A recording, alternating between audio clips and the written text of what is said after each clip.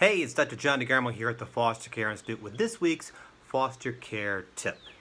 You know, we're all feeling a little bit crowded right now. The walls are closing a little bit. Maybe the ceiling feels a little bit shorter during this time of social isolation and social distancing during the corona pandemic.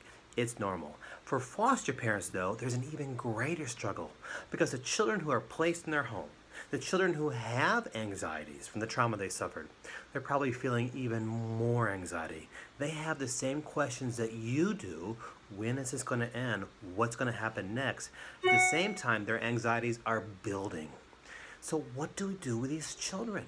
My phone has been ringing off the hook from foster parents who are asking me, Dr. John, I don't know what to do with these kids. I'm spending more time with these kids than ever before. Their anxieties are rising, and I don't have the resources to support to help them. I'm getting the same questions from foster care agencies as well.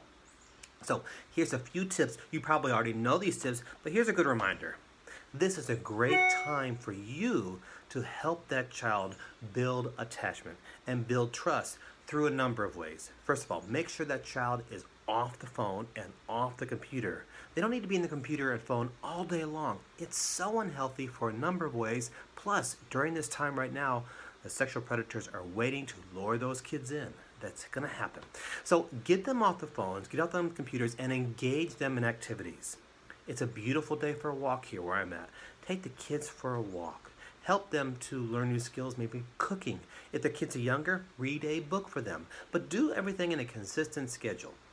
For example, at our house, after dinner, we're going for a walk every day. And then we're learning a new skill. We're spending some time online learning to speak a new language. Even our 7-year-old's doing that. For our little kids, we're snuggling together with them and reading a story along with them. The kids are helping us bake, playing basketball, teaching them how to ride a bike. There's so many activities that you can engage these children in to help them relieve some of the pressure that they're feeling, relieve some of the anxiety they're feeling, at the same time build that important attachment and trust, and develop new learning skills. So this is a great time to build all of those skills.